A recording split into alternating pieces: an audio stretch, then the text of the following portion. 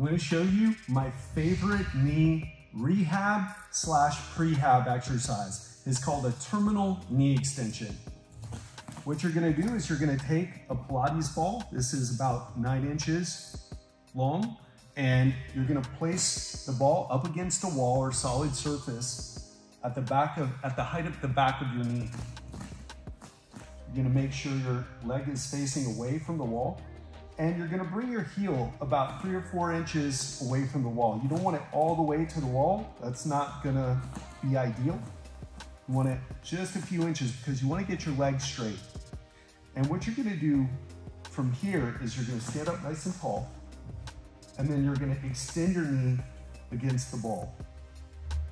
Now I can already tell I don't have enough pressure when I extend my knee.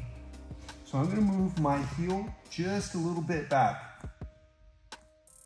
And now I'm going to extend again. And what this is going to do, it's going to cause this quadriceps muscle to work really hard. And what are you going to do? All you're going to do is hold it. And to relax, if you're doing reps, you're going to relax and then extend your knee again to do another rep. And you should feel all your quadriceps muscles working.